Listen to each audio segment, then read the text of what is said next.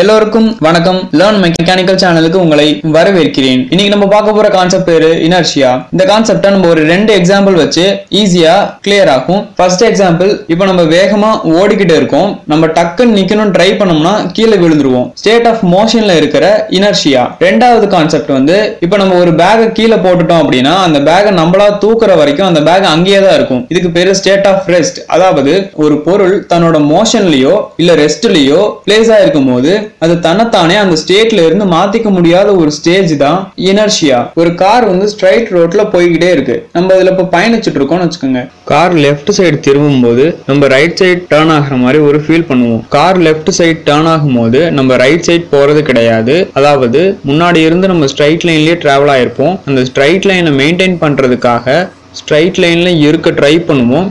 But அது right side போற மாதிரியான ஃபீலை நமக்கு உண்டாகும். இந்த கான்செப்ட் வந்து டைரக்ஷனுக்கு கீழே வரும். ஆக state of rest, state of motion and direction, இந்த 3 கான்செப்ட் தான் முக்கிய காரணிகளா விளங்குது. இந்த வீடியோ பிடிச்சிருந்தா லைக் பண்ணுங்க, சப்ஸ்கிரைப் பண்ணுங்க, உங்க ஃப்ரெண்ட்ஸோட ஷேர் பண்ணுங்க. தேங்க்யூ.